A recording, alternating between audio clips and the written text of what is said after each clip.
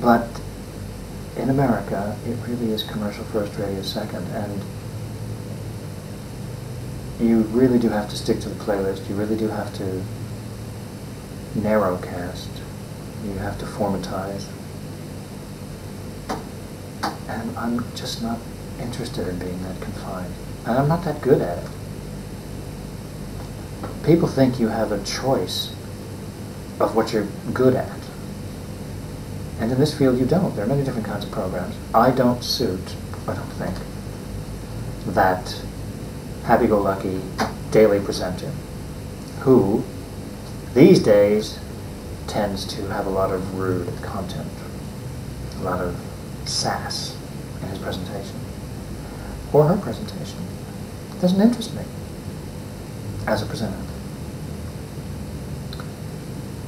And I don't miss a wink of sleep thinking, I could have been as rich as Howard Stern, or as big in America as Don Imus.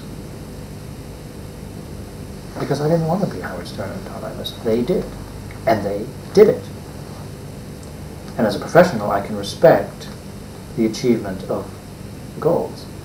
But in terms of a performer, it's not what I want to do.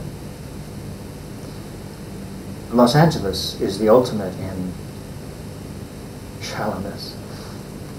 Can there be an ultimate in littleness? Yes, I suppose.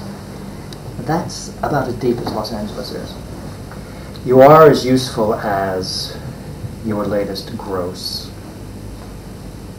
or the project that you're going to do next.